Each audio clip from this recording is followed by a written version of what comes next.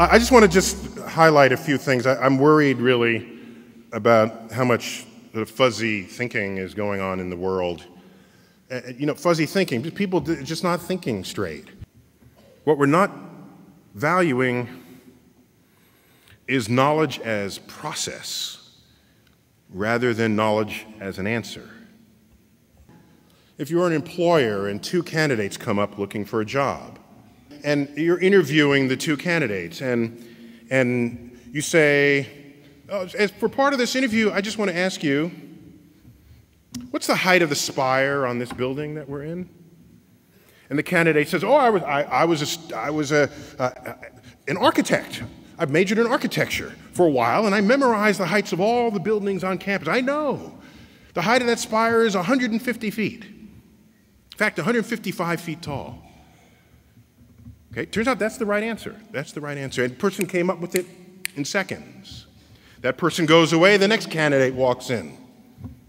Do you know the height of the spire on this building? The candidate says, no, but I'll be right back.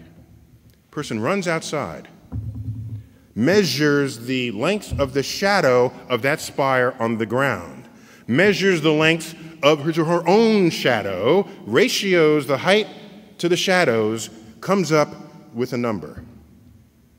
Runs back inside, it's about 150 feet. Who are you going to hire?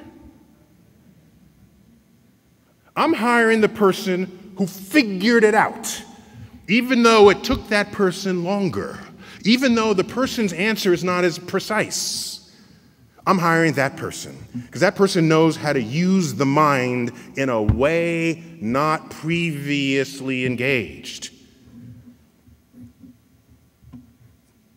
You realize when you know how to think, it empowers you far beyond those who know only what to think.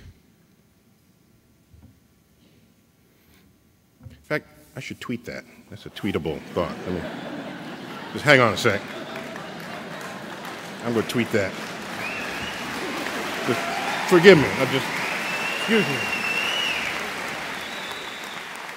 For more interesting videos like this one, please subscribe.